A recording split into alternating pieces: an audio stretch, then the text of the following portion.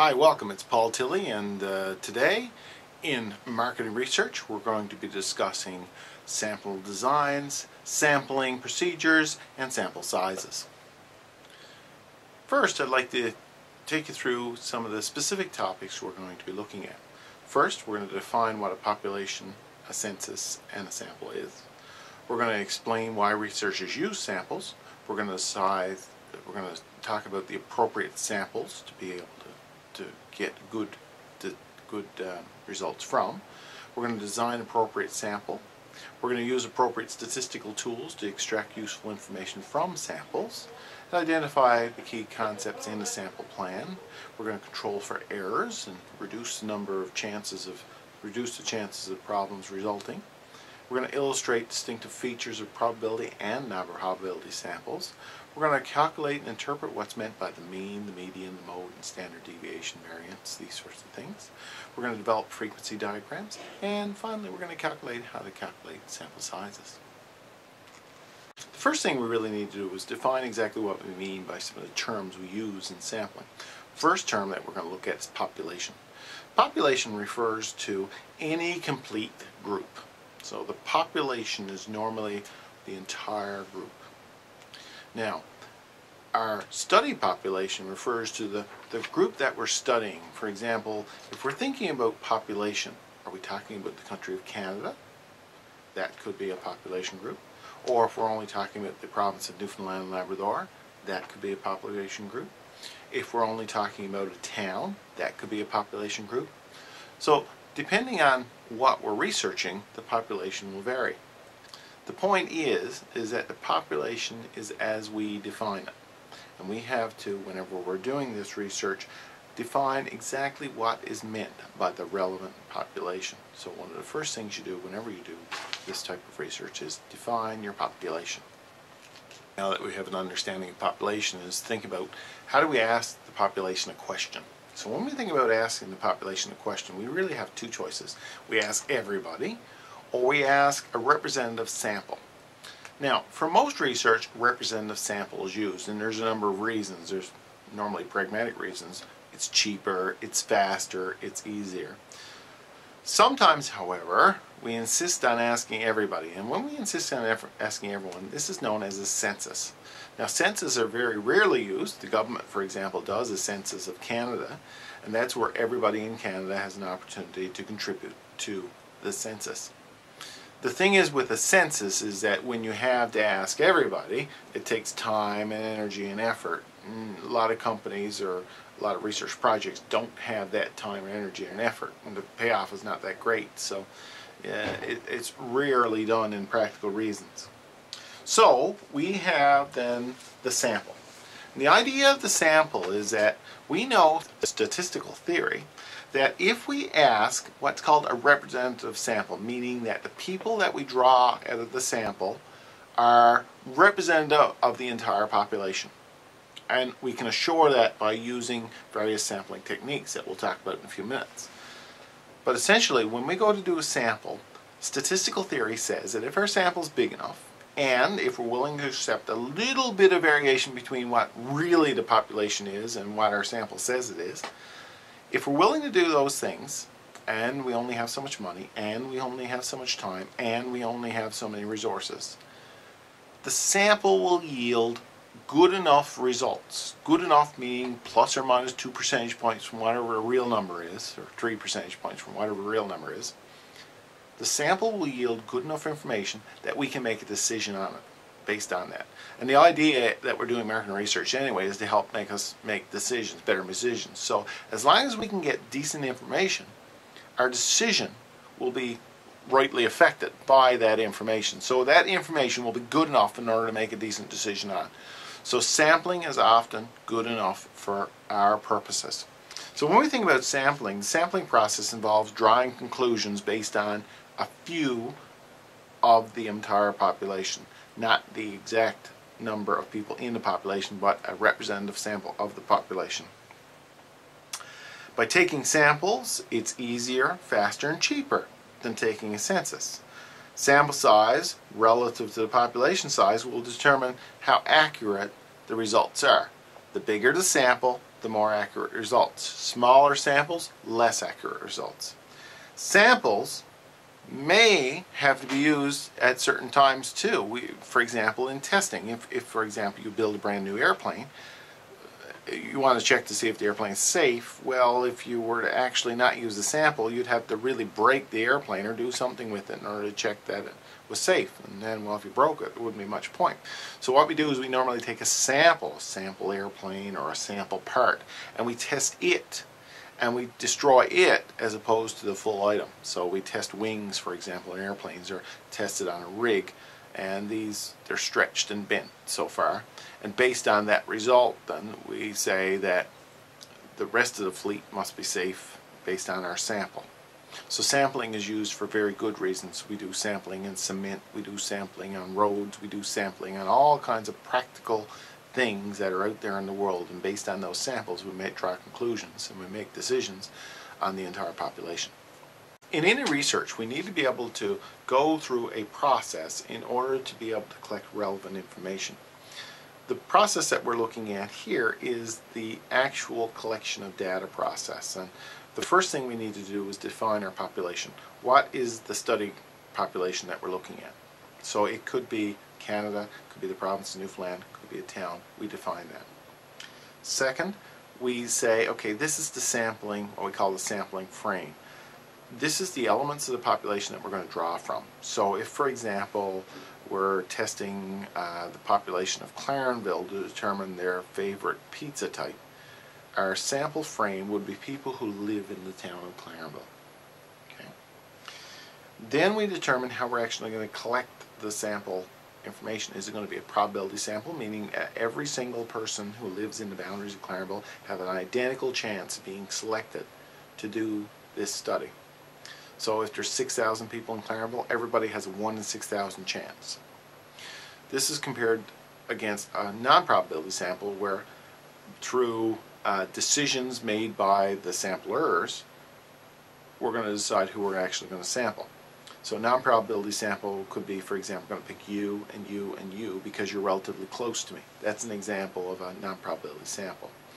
Now the challenge with non-probability samples is that they do not yield the same quality results as a probability sample does. Probability sample, everyone has an equal chance. You're more likely to get a representative population.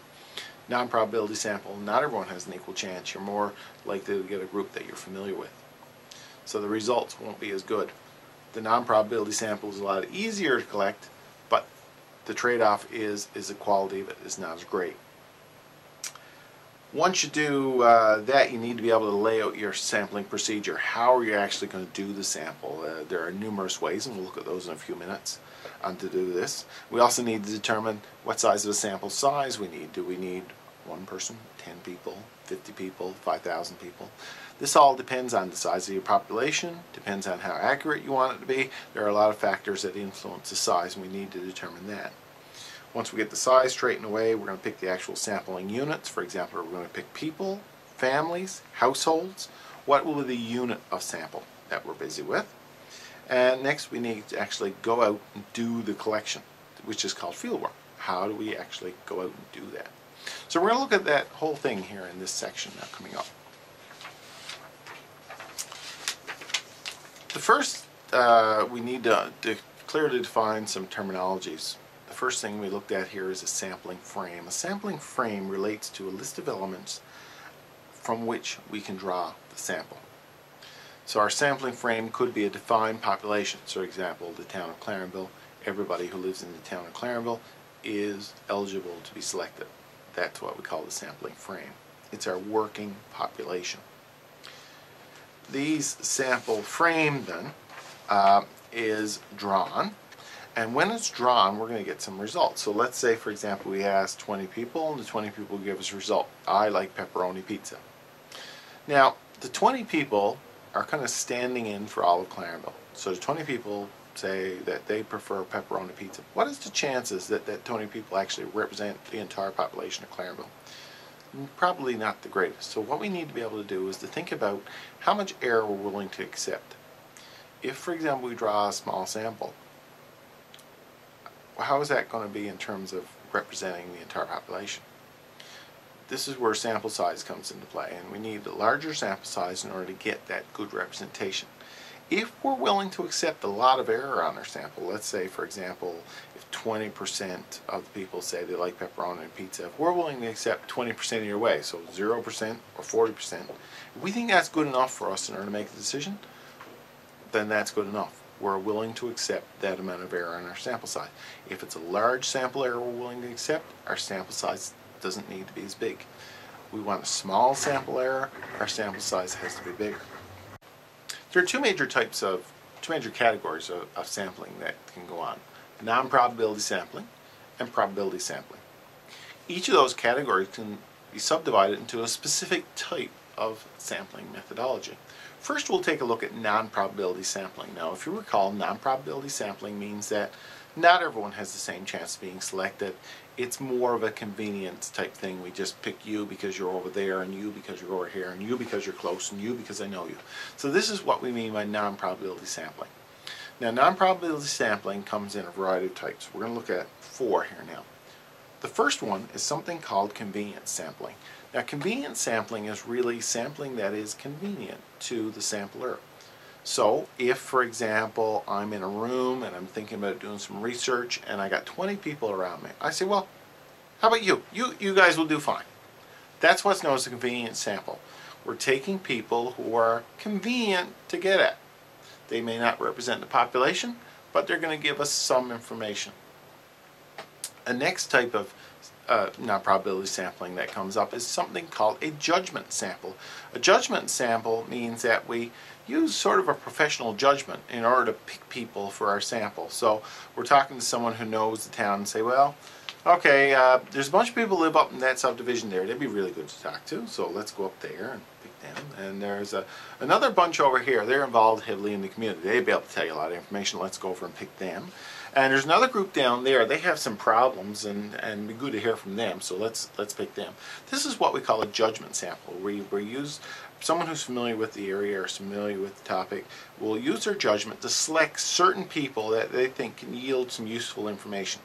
Again, it's very much a non-probability, and it's very much open to some sort of a bias or error from the point of view that what the sample says doesn't necessarily reflect what the population would say.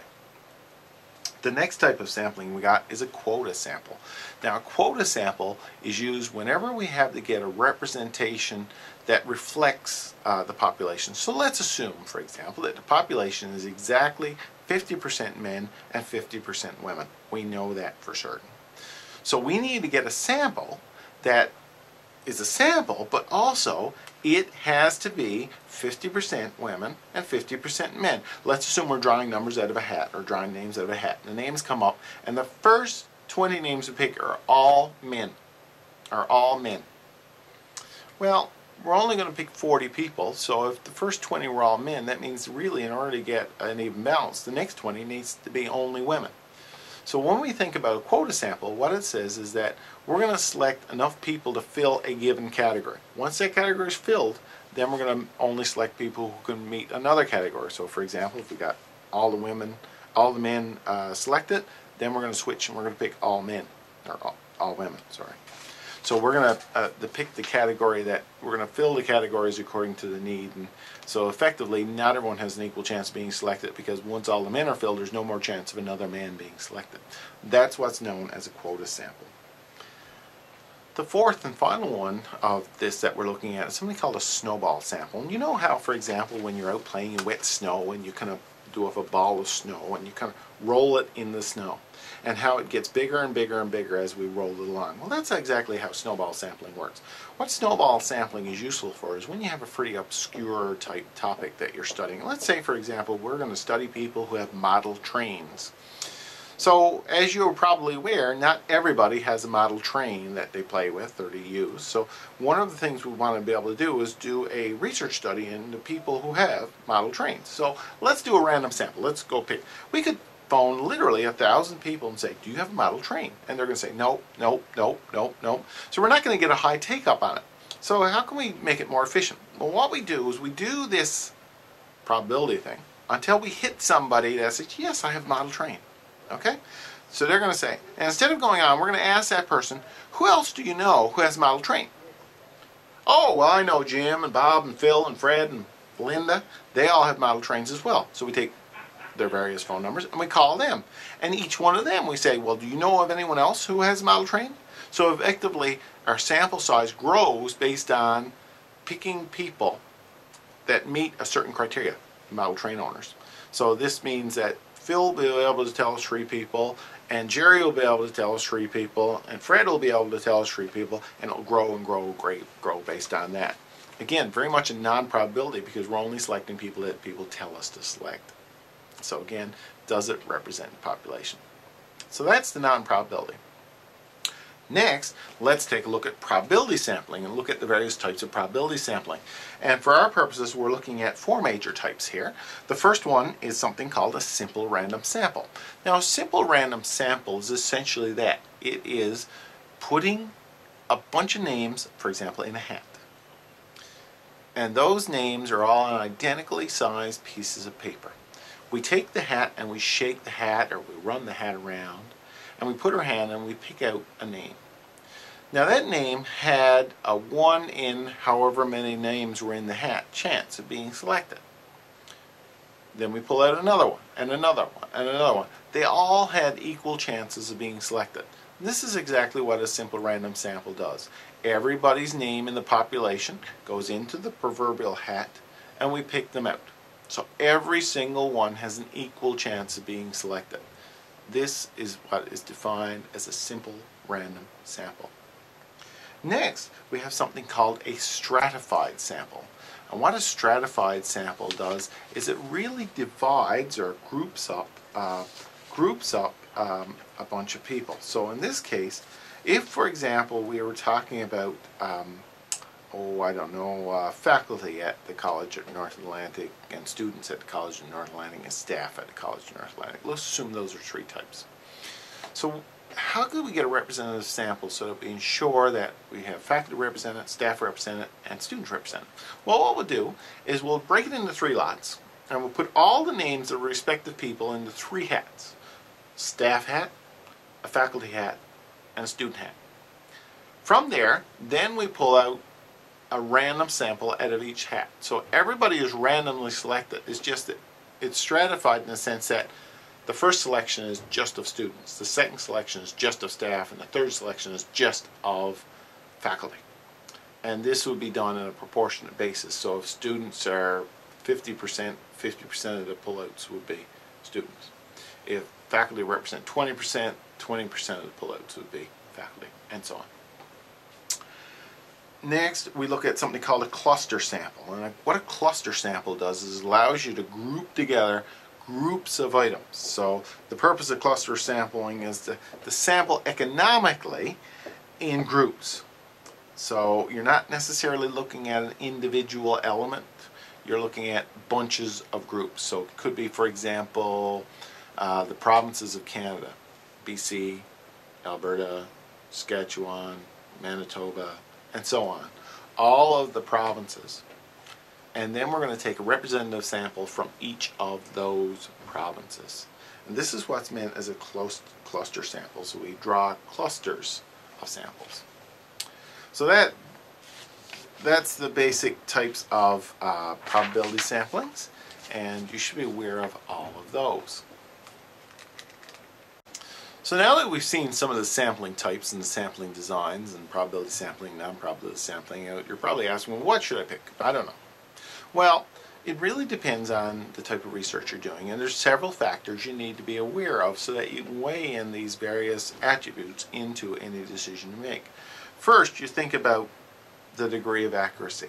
How much accuracy do you want? Probability samples, large size, tend to be more accurate than non-probability samples, small size. The resources. How much resources do you have? Do you have lots of time, money, energy, these sorts of things? If you do, then you can do a pure probability sample where you use all the proper techniques. If you don't have a lot of resources, don't have a lot of time, maybe you have to resort to some other less rigorous type sampling procedure. Time, big one. If you got a lot of time, a strict system of collecting data might be very good. If you don't have a lot of time, probably a convenient sample will work a little bit better to give you some information rather than none. Advanced knowledge of the population. If you have a really good understanding of the population and where the population are clustered, maybe judgment sample will work just fine. And that would be a non-probability. If you don't have a good knowledge of the population, you're going to have to get some sort of a heavy-duty probability sample to ensure that you get a good cross-section of all elements of the population. We also got to think about national versus local. Is it a national research? National research, you're going to need to think about things like doing some sort of a sampling system to ensure that you get good representation. Cluster sampling, for example, would work there well. Whereas if it's very local, probably just a simple random sample would do fine of your local population. And how much statistical analysis you're planning on doing this and the type of decision you're going to reach from it is going to make a big difference to what type of sampling you do. You know, how important is this data? If it's really important and it's very important to be accurate, you need to have a lot of statistical rigor with your study. If it's not so important or if it's not so critical, less rigor is fine. So after you select your sample design, you need to go out and do some things like determine your sample size and how to lay out the data that you collect in terms of frequency diagrams and the like. So we're actually going to look at that next. In order to assess sample size, you need to know some basic statistical theory concepts. Now I'm going to rely on the fact that you know these from your statistics course. But I'll do a quick review. First of all, you have to understand the basic concept of mean, median, and mode. The mean is the statistical average of the numbers, where you take the numbers, you add them up, and divide by the total number of numbers. That will give you the average. The median, if you took all the numbers that you have and you lined them up from the smallest number to the biggest number and cut them in the middle, basically halfway up, that number in which the cut takes place would be the median. It is the middle number. Half the values are above it, half the values are below it. Then we have the mode. The mode infers a most often, M-O-D-E, most often. It is the most often occurring number. So if you had a sample and the number 10 popped up more than any other number, that would be the mode. Very simple concepts. We also think of other things like the range. What is the range of numbers? And one of the biggest concerns in all statistics is how widespread is this? So if the numbers run from 1 to 30, for example, that means we have a spread of 30 numbers. If the numbers run from 29 to 34, we have a much smaller spread in numbers. So the range represents the highest number to the lowest numbers, the difference between the highest and the lowest. And when we do statistics and statistical analysis, measuring that range and the variation as a result of the range is very important in making decisions. So we need to be aware of the concept of range. And in terms of collecting range information is used to calculate another statistic called the standard deviation. The standard deviation is a statistical theory that says that the mean, the average number, will fall in the middle and other numbers will fall around that in a particular pattern. And that pattern, as represented by the graphic I'm putting up here now, says that about 50% of the numbers will be above and 50% will be below the mean. In addition, one standard deviation out on to higher or lower than the mean will be about 34% of the numbers will fall within one standard deviation. About 95% of the numbers will fall within 2 standard deviations, and about 99% of the numbers will fall within 3 standard deviations. In this graphic, you can see that effectively we have a bell-shaped curve resulting from that. And the bell-shaped curve is that way because it represents the proportion of the numbers that fall close to the mean. The center is the mean. So 34% fall 1 standard deviation above, 34% fall 1 standard deviation below. The second standard deviation is the 13.59% above and below, and the third standard deviation is 2.14. Now, I mentioned before that you know, it's about 95% of numbers and 99% of the numbers represent the second and third standard deviation. Well, you got to think 2.14 and 2.14 is about 5, close to 5. That's where we get that 95% are within 2 standard deviations of the mean. So this is called a normal distribution. And if we got a large enough set of numbers that we're calculating, if our sample size is large enough, the data in that should fall out normally, meaning it will fall around the mean in this type of pattern.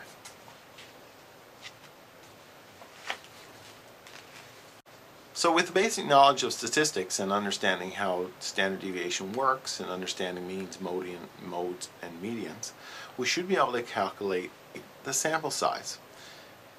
You will notice that sample size really has 3 major ingredients. The standard deviation of the population, an estimate of that. The magnitude of the acceptable error, meaning how much of an error from what we say the number is in the sample to what the actual population number is. And something we call confidence, which is how assured we are that our population is represented by that sample. Now, so if we had those 3 bits of information, we should be able to collect and calculate a sample size. I have there 2 equations. The first equation is for in calculating using means, calculating all sample sizes using means. There, the number n represents the number of items in the sample. Z represents the standard deviation confidence interval, 95%, 1.96 is Z value of 1.96. Standard deviations, the estimate deviation for the population. We can either estimate that or we can use the standard deviation of the sample as a fill-in for that.